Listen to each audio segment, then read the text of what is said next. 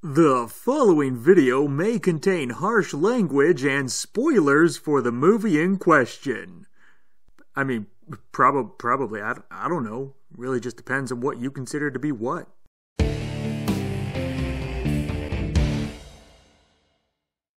Today on Movie Mac Review, we will be talking about R.I.P. Rest in Pieces. Here's what happened. Crime boss named Percy has lost a bag of shit, very valuable shit he would like back, but it got lost in an old school that has rumors of death and carnage. So he brings in some lowlifes that owe him. Marco, Faye, Richie, Aaron, and Effie, what? Fucking A-Train.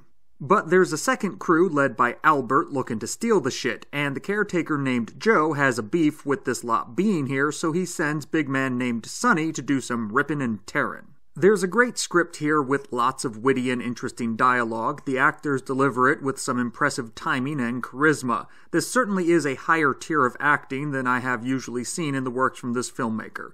I mean, the work in Blood Ritual was pretty good, but this one goes one step beyond.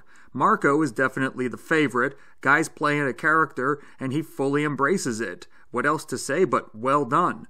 There are some twists and intricate plot details that, while twists were expected, it still got me to say, huh, imagine that. The film has a real Pulp Fiction vibe, complete with a straight-up no-holds-barred reference to the mystery suitcase from that film. The mix of crime thriller and mystery elements, with the bloody over-the-top violence that we typically see from this studio, is a welcome variety. I do believe I have seen this style before, but honestly I couldn't name where. But I do so enjoy it.